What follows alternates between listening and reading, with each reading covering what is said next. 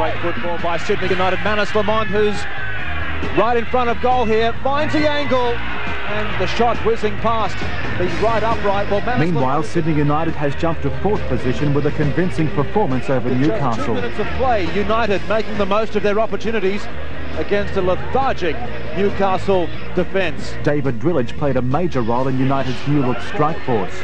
To Zdrilic, and one of 2 strikers in the front line for United. Here's Bilokapic keeping the momentum going. He's pulled down, no action taken, and this time the move is finished by Plesa. But it was former Socceroo Aytec Genc who opened the scoring in this his last home game before returning to the Malaysian League. It's inside, typical Lamond football. This time unloading for Genc.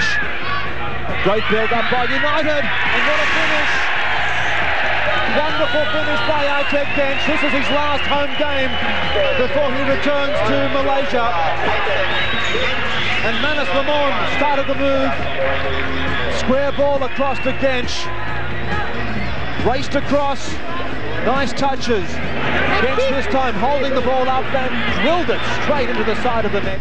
Zdrilic was ably supported by Lamond, whose unpredictable style led to United's 2nd goal. Here's Moric now, feeding the ball to Lamond. Anything can happen when he gets it.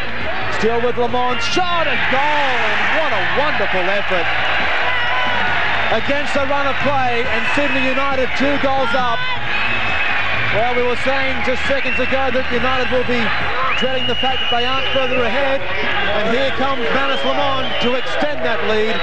34.5 minutes of play gone. It was again the magic of Manis that gave Zdrilic his reward in the 2nd half.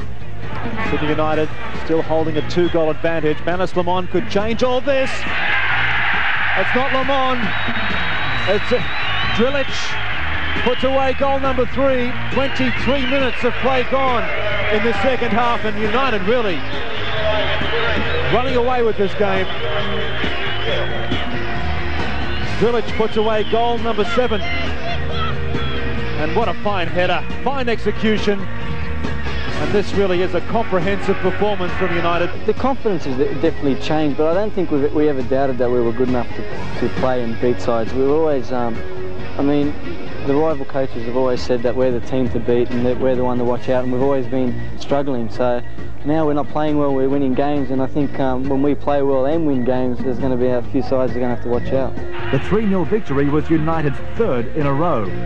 Despite a brave performance from debutant keeper Fittock, there was no relief for Newcastle's defensive record, which has now conceded 59 goals, the worst in the league. I mean, we're trying to work on some things, mate. We had a couple of young kids in tonight. We got caught a couple of times. We get caught wide. That's where I've got my biggest problem. And I've been trying to get the guys to adjust and slide, and we're just not doing it. And I haven't got the personnel that can do it at the moment.